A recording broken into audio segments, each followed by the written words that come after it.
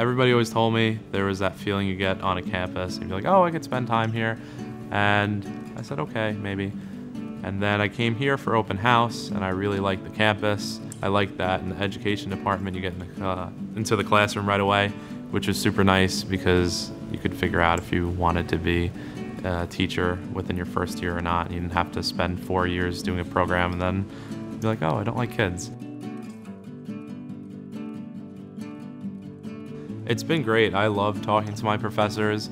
I've always felt like I'm able to speak with them, and for me, like, the class sizes are a big thing. And I've been very fortunate that in both the education department and the Spanish department, the classes are very small. It was a very welcoming way to come into college and come into those two areas where people were wanting you to succeed and asking how you were doing along the way.